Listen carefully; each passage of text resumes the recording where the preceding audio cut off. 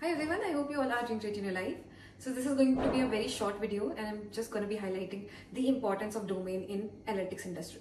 So whoever is preparing for analytics role, or either could be data scientist, data analysis, analytics, business analytics, business intelligence analysis, it could be anything, whatever you are preparing. But the thing is that here the chances of getting a job offer is rare if you just learn SQL, Excel, Power BI, Python, Tableau. So these are the skills that are being learned by so many people, and so many people are preparing for data analysis profile, but not many people are getting the interview calls, and there are reasons for that because of the I would say low demand in the industry. The industry has its demand, but the number of people applying for such jobs are very high. So that is creating a frustration among people who are continuously applying from 1 to 2 years. So I know a lot of people and I have been communicating with them from past 1 year, and I know their situation and I always try to motivate them. But I am not someone who is just going to boost you, and if you think that you are going to go in a direction where you will find a data analyst job very easily because it has been overhyped by so many influencers on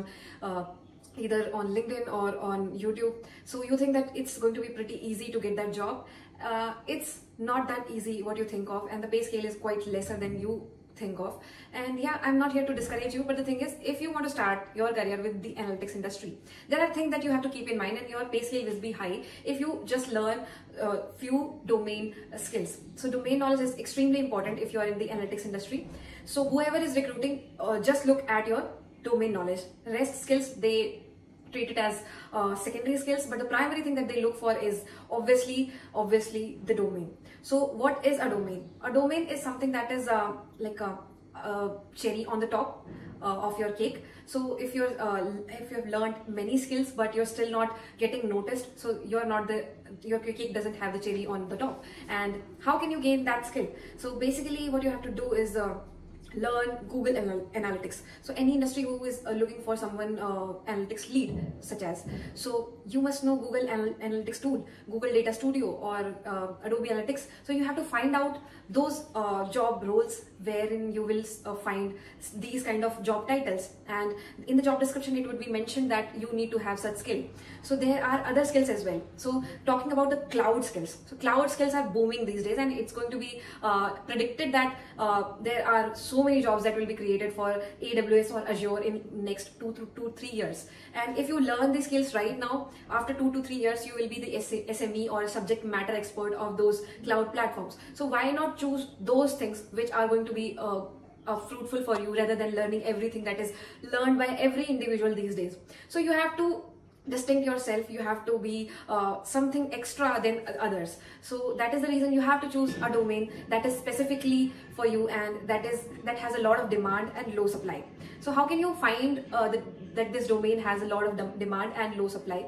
You just can go to LinkedIn and search for AWS or Azure roles. You will realize that there are only 15 to 16 applicants for a job that is for 0 to 3 years of experience person. So there you will realize that okay, these have a number of jobs. The number of jobs are in the 100 plus, but there are very low number of people are applying to such kind of job. So there is a high chance that you will get that job, and it will create a less frustration in you. Rather than applying for next 1 year continuously, you will get that job easily, and your dream of working in the analytics industry will not die, because these jobs involve the analysis phase as well. So you will not be left with only working on the cloud platforms. You will also be working on the analytics industry. So that's going to be a plus point for you. So there are so many domains that you could choose from. I will name some of them.